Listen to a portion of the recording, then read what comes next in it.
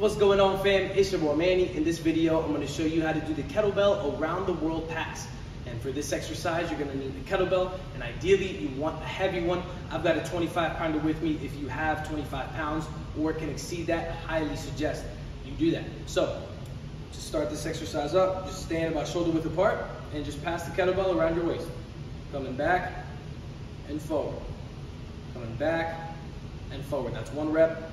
And you also want to do the opposite side, back and forth, back and forth. And if you have any other questions, don't hesitate to reach out. And remember, stay blessed, not stressed. See ya.